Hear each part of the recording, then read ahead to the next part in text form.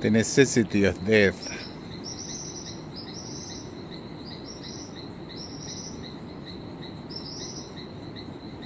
We spend so much time, emotional energy, lamenting death. Yes, death can be untimely. Somebody dies young. Somebody dies in the process of achieving something extraordinary, or a love ends prematurely, or the tragedy of parents losing children. That should never happen. But there are accidents and illnesses. There's a randomness to some things in life that bring much grief.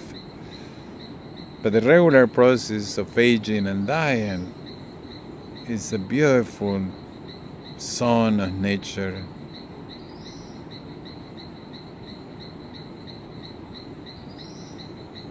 It's actually something that nature builds in our RNA.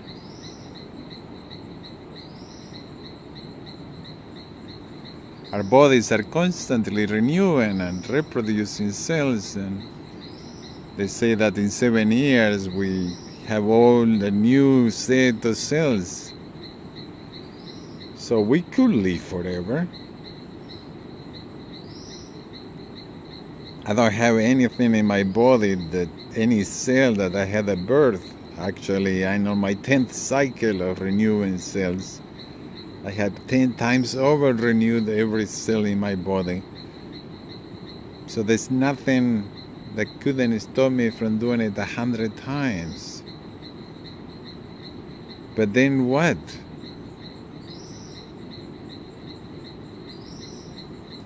Some 100,000-year-old man will run by, and that wouldn't be flexible if every being, every species stayed forever. We have a time in life to love, to create, to sing and dance. We have a time to cry and lament. But then we must go for others to follow suit and do better than we had done, or have a chance to love and sing.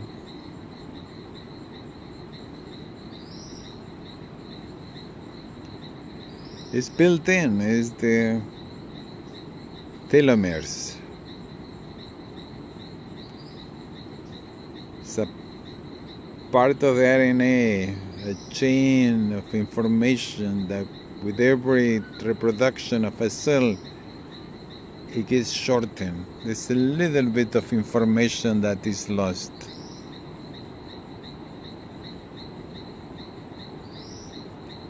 We're so used to copying physically, copy machines, printers, electronically. We just copy information between devices, download music, and even that process has mistakes.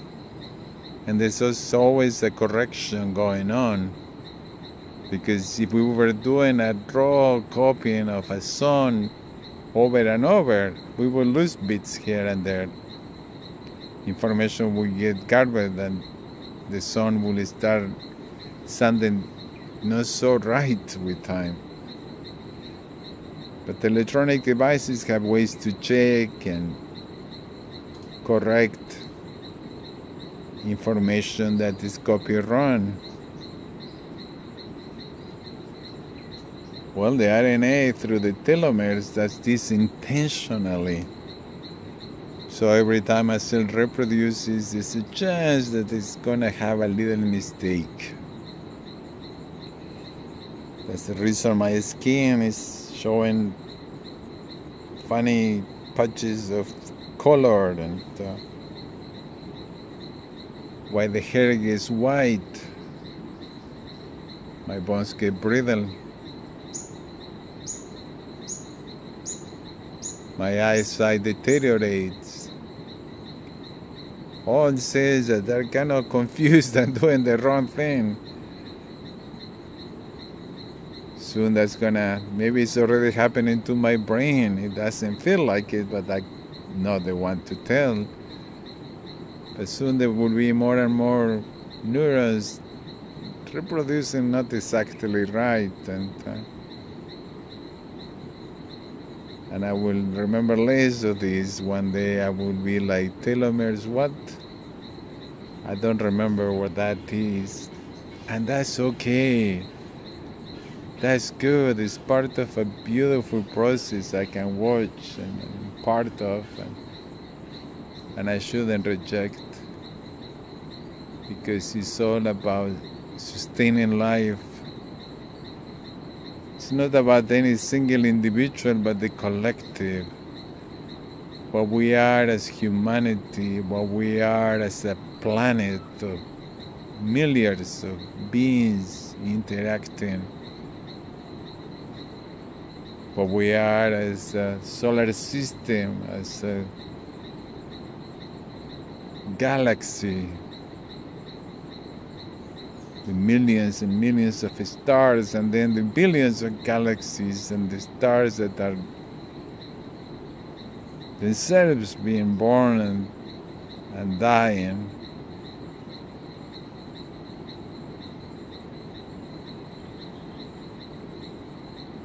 Our bodies are designed to perish.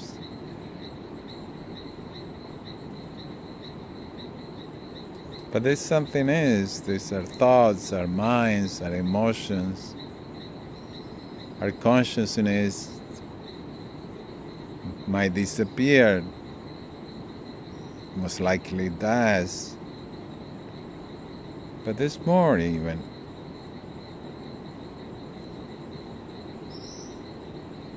By accepting the very dying of my physical body, I can find a spiritual peace, and I can be part of this universe. Be river and be tree, and look forward to the day I'm buried and I feed a tree. The day the roots of a tree reach my bones. And then I will be soil and tree and worm and apple and bird and an egg and fish.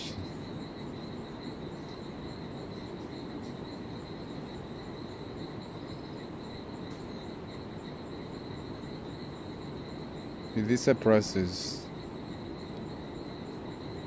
where we come and go